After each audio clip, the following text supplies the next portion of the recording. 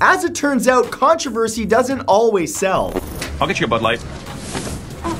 Advertising, when done right, can lead a company to take a huge chunk of the market. But if done wrong, it can have the opposite effect. In a noisy world where everyone is trying to get attention, sometimes it's very possible to go too far to get your message across. And these ads did just that.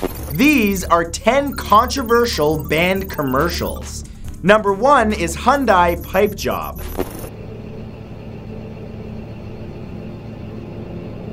In April of 2013, advertising agency InOcean Worldwide aired a 60-second spot in the United Kingdom on behalf of Hyundai for the new environmentally friendly iX35, which had 100% water emissions. But the spot was aired on television without Hyundai's permission for just one day in late April in an effort to gather feedback from viewers. And oh boy, did they ever get feedback! What they got was a massive outpouring of hate from viewers who were deeply disturbed and upset by the ad's subject matter. The ad used a man's attempted suicide via running his exhaust into his sealed car as a way to communicate that the emissions were safe to breathe. Death! That makes me want to buy a car. After slowly accepting his fate, he falls asleep, only to wake up at night having spent most of the day in his car, and shows him sadly walking out of his garage into his house. The horribly insensitive nature of this ad cost the agency big money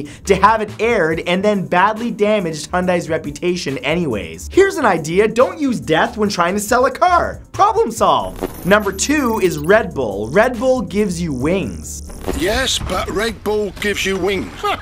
Wings? Why on earth would you need wings on a ship?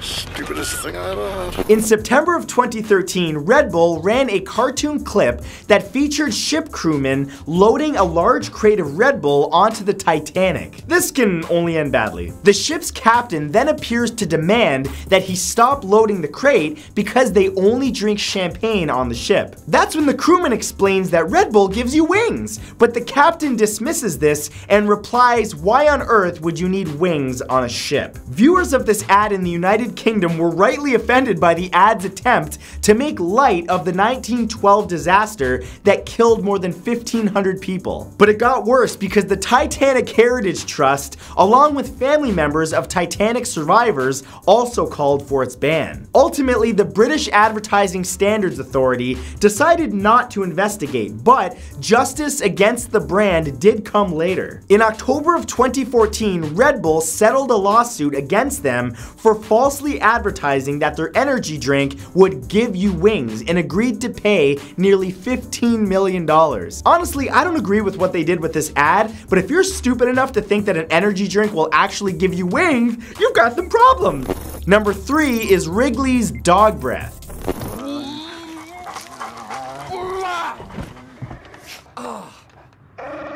In March of 2003, Wrigley's decided to cancel the airing of their crazy 40-second commercial for the new Excite brand of gum. This is because the ad shows a seemingly hungover man wake up and proceed to vomit an entire dog, complete with impossible mouth-stretching CGI and a disgusting wet dog shaking off saliva. Well, I'm gonna go buy a pack right now. After the angry dog slides out of his mouth, he dumps a few of the mint-flavored pieces of gum into his mouth before his girlfriend comes downstairs to kiss him goodbye. In the ad's original airing time slot, it frightened and nauseated any children unlucky enough to catch it during their favorite shows. Timing, people, it's all about timing. Even after moving it to a post 9 p.m. time slot to avoid the young kids, Wrigley's ultimately decided that there was just no saving it. At the time, it set British records for the number of complaints that the ITC received.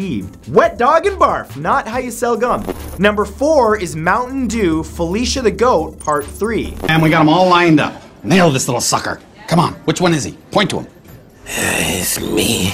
On March 20th, 2013, Mountain Dew released their first commercial as part of a trilogy that they had created in collaboration with the controversial rapper and music video director Tyler the Creator. The ad series, titled Felicia the Goat, featured an aggressive talking goat that was voiced by Tyler. In the ads, Felicia is seen assaulting a waitress at a restaurant, then escaping from the police, and finally standing in a police lineup with several black men where he threatens the injured waitress as she struggles with her decision to point him out. You throw it with me? The last commercial was released on April 24th, 2013, and a week later on May 1st, an article by Dr. Boyce Watkins slamming the ad for being racist and misogynistic went viral and started a media frenzy. Mountain Dew ended up apologizing for the ad and canceled it for obvious reasons. Interestingly enough though, Tyler the creator was not sorry, and he said if it was up to him, he would have left the piece up. Number 5 is McDonald's signs. You swore and said we are not shining stars. After hitting some less than desirable sales numbers in the United States, McDonald's attempted to grab some good old-fashioned brownie points with Americans with their Signs commercial. The ad, which aired on January 11th, 2015, during the 72nd Golden Globe Awards ceremony, featured a series of photographs of McDonald's sign marquees with various congratulatory and respectful messages displayed on them. But it wasn't really what you think. These messages referenced things like the Boston Marathon bombing, 9/11, the trapped Chilean miners, as well as birthdays and a birth announcement, just to name some. All of this was done to portray the brand's closeness to American communities, kind of like they're one of the family. However, it came off about as well as showing up to a random family dinner uninvited. Golden Globes viewers took to social media to complain that the ad was just tasteless and shameless, and the ad was, of course, pulled immediately. Everybody's always offended about everything. I mean, this might not have been in the best taste, but give me McNuggets any day, baby. They tasty. Number 6 is AshleyMadison.com looking for someone other than my wife. I'm looking for someone other than my wife. Other than my wife.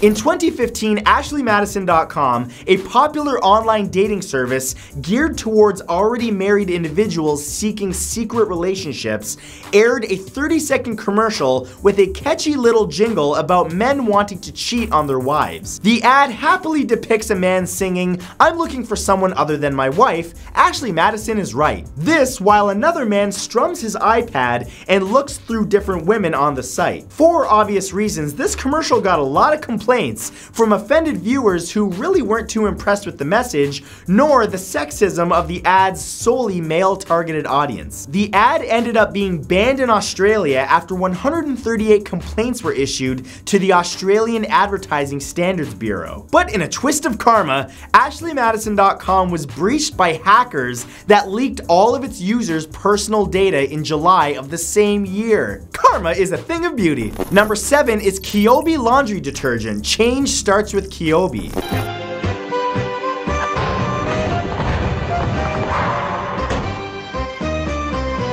Kyobi, a laundry detergent brand in China, aired a 50-second spot in April of 2016 depicting a black man being washed and turned into a pale white Asian man. Yep, nothing offensive about that. The racist commercial caused huge amounts of backlash on YouTube, Twitter, and Facebook, and was also slammed by various American news media outlets. The commercial starts like this, with an attractive Chinese woman doing laundry who is then approached by a black painter who is covered in paintbrush marks. The man then attempts to seduce her, only to have a detergent packet placed in his mouth by the woman, who then forces him into the washing machine. Once the washing cycle is complete, he emerges as a clean white Chinese man to her immediate delight. With its blatant depiction of the African race as dirty, Kyobi responded to the criticism by pulling the ad and apologizing for it and any offense it might have caused. Does the company not discuss these ads before putting them out, or do they just like verbal diarrhea? Put it out, okay, see what happens. Number 8 is Snickers Kiss.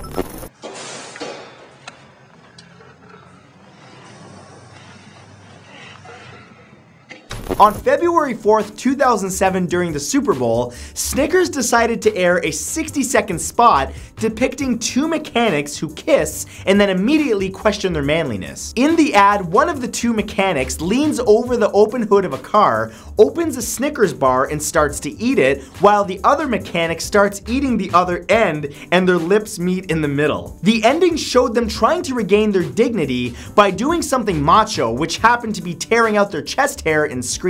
Not only was this ad stupid and ridiculous, but it was also really offensive to the LGBT community, who claimed that the ad made Snickers appear to be homophobic. It was such a failure that it was pulled from TV and websites, and in 2011, readers of Ad Age voted this as the second worst Super Bowl commercial ever. The brand tried to explain that it was all in good fun, but nobody was buying it. Or probably Snickers for a while, for that matter. Number 9 is Booking.com booking right. You got it right. You got it booking right. Because it doesn't get any better than this. Booking.com's commercial completed the amazing feat of angering tons of parents and securing 2,345 complaints to the Advertising Standards Authority. They did this in early 2015 by replacing blatantly intended vulgar swear words with the word booking. In the 60-second spot, several Booking.com customers are seen arriving at their vacation hotel resorts to find that they had chosen well. But then the ad's narrator exclaims that they got it booking right. The substitution for swearing continues in lines like, "Look at that booking view, and this is exactly what we booking needed." Now this ad is actually quite funny, and it might have been appreciated a bit more if it hadn't been scheduled to air in cinemas before kids movies like Night at the Museum and Paddington. It also aired on television during Harry Potter movies and other family programs, which just really angered parents. Damn, that was a booking good idea, but that was booking stupid. And number 10 is Groupon Tibet. The people of Tibet are in trouble. Their very culture is in jeopardy. But they still whip up an amazing fish curry.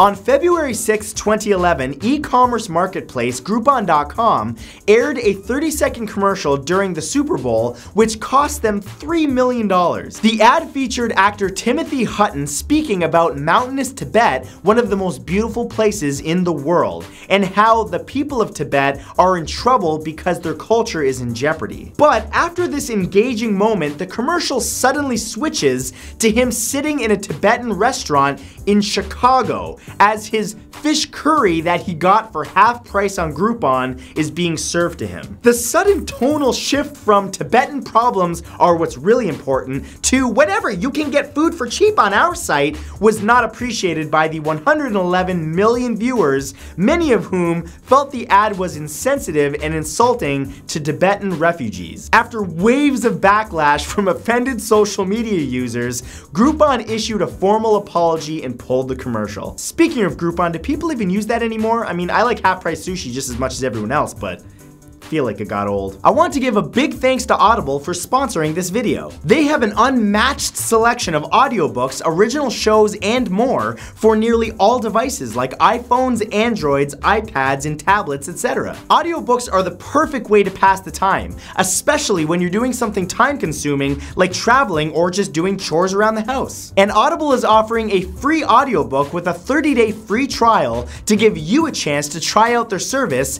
if you use the link in the description.